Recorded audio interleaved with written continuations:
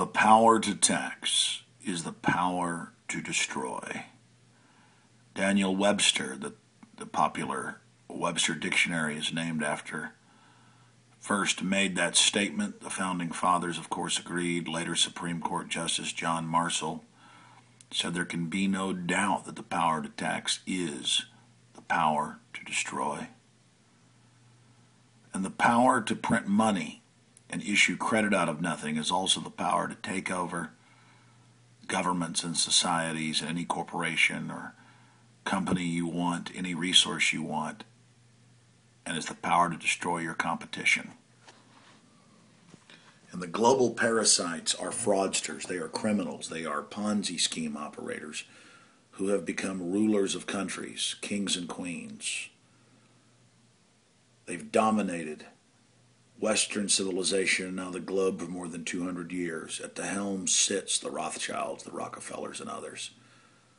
I study this stuff every waking hour. I wish it wasn't true. I wish it wasn't real.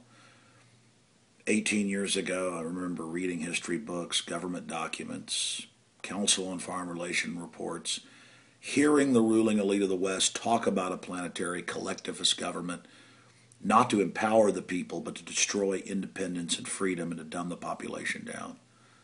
They're so cold-blooded, they think you're so dumb, they openly brag about it in their own public communiques. The hundreds of UN statements and documents, the Club of Rome, Ted Turner, the list goes on and on, Prince Philip talking about how they want to kill you. All these top professors like Dr. Eric Bianca at UT saying he can't wait for the airborne Ebola to be released to kill us. And then his own graduate students, when I criticized him, sent me hateful emails, and I tracked their names and found out that many of them are now biologists and geneticists working in the level 4 bioweapons labs, and so arrogant, so secure in their power, they would send me emails saying, Dr. Bianca says 90% need to be killed. He is the minority. He's too liberal. Most of our colleagues believe humans are a parasite and all must be killed. And I know this information, and people send me emails. I see them commenting on the YouTube. What are you up at midnight doing? Why are you posting videos at 6 a.m.? I love to sleep as much as the next person. I love to go ride jet skis and fish and paint with my children and visit my grandmother, my last living grandparent. But when you know this information, when you understand this information and you don't warn people and you don't take it serious, I mean, I remember 18 years ago learning this information and then it taking 2 years to get on Access TV and then on local radio and beginning my trek to try to reach people. And it's an example of what someone who's focused and has information and the truth can do.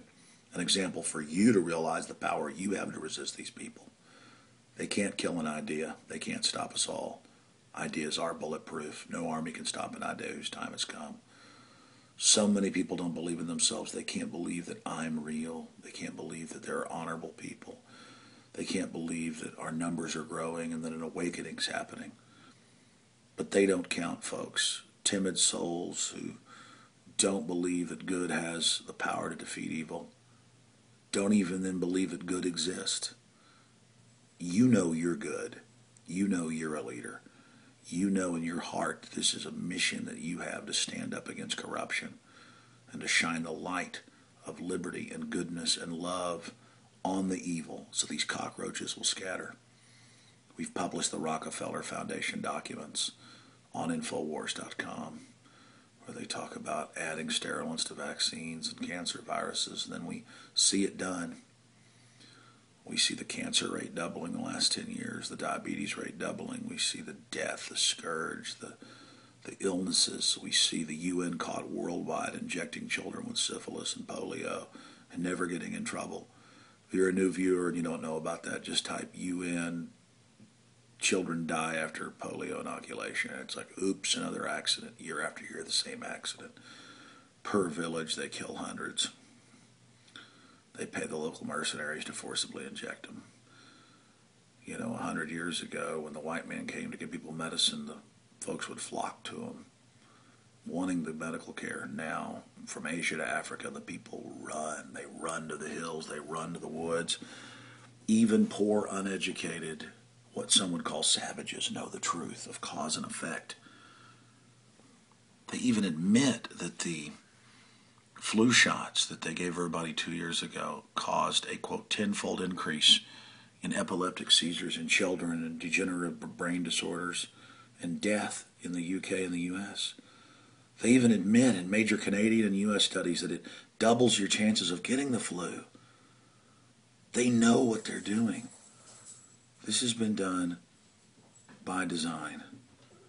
This has been done by the globalists, the criminals that have stolen the world, the people who from the beginning were ruthless sadists and control freaks and psychopaths with an army of sociopaths working for them that are willing to do whatever it takes to have total power for power's sake, and who see the rest of us as parasites infesting their world. The parasites see us as the parasites. And they see our naivete as an entree, as an introduction, as acquiescence to what they're doing. For heaven's sakes, please investigate eugenics. Please investigate the phony green movement teaching you to hate yourselves so they can push population reduction on everyone. Please find out what they're doing. Find out how they're financially bankrupting the whole world so we're dependent on government itself that works for the big 6 mega banks so they can dictate our human activity and behavior. Understand that the end game of these people is total extermination. World government is only the beginning. Just like I say on the back cover of Endgame, they want you dead. The dogs running around out there in the middle of the night. Here in the house, if you hear him. Please, please, please, please, if you're a new viewer, check out the claims I've made. If you had any instincts or even paid attention to anything, you would see a culture of death is being pushed everywhere. And for those of you that have seen the proof, that have seen the research we've done, that others have done, it's everywhere. The globalists don't hide it. Have a gut check and realize things are accelerating and moving fast. We've got to warn everyone now. We've got to get out to everybody now. Don't say you weren't warned. We can't give the world over to these psychopaths and let them control our destiny. Let them destroy our industrial systems and destroy science for the general public and hoard it all to themselves. We can't do that. Remember, the power to tax is the power to destroy. This quotation comes from the words of Daniel Webster and those of John Marshall in the Supreme Court case. In arguing the case, said an unlimited power to tax involves necessarily a power to destroy, 17 U.S. 327.